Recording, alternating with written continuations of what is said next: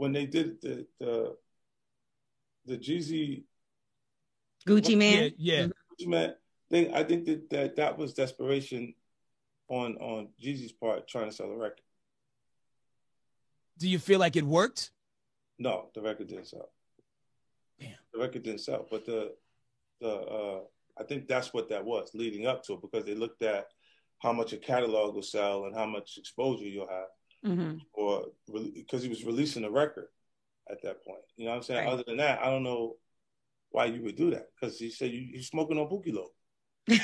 That was an aggressive moment. I thought it was, I thought Guns was about to be drawn, but I feel like the teachable moment was like, yo, these people who have all this bad blood between them and under them, they was able to piece it up for an event. So it seemed like it just blew the doors wide open. So damn, why couldn't 50 maybe do a versus with a Game, or why couldn't 50 do one with, anybody you've had beef with in the past, whether it's Ja, whether it's Fat Joe, or whatever. Like, it just seems like if they could get over it, anybody could.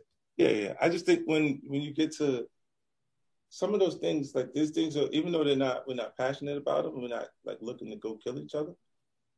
That like it was really real. Like, I feel like it's WWF shit when you start doing that. Like, when y'all in the room and try to benefit from it. You know what I'm saying?